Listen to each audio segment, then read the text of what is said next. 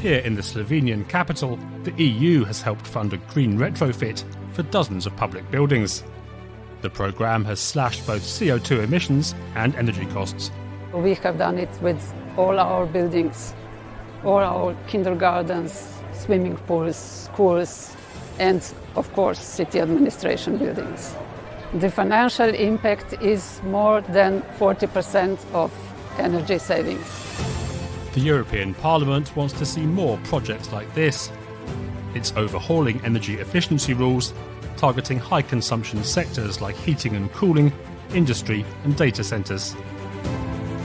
The public sector is expected to lead the way in greening infrastructure and buildings like schools and hospitals. The Commission has proposed Member States cut energy use 36% by 2030. Parliament wants a binding target of 40%. The greenest energy is the energy that you don't use, so this is why energy efficiency is vital in the climate effort. If we had 100% renewable energy, you could say that it didn't matter so much how much energy we used, but unfortunately that's not the case. We have coal and gas and oil in our energy mix.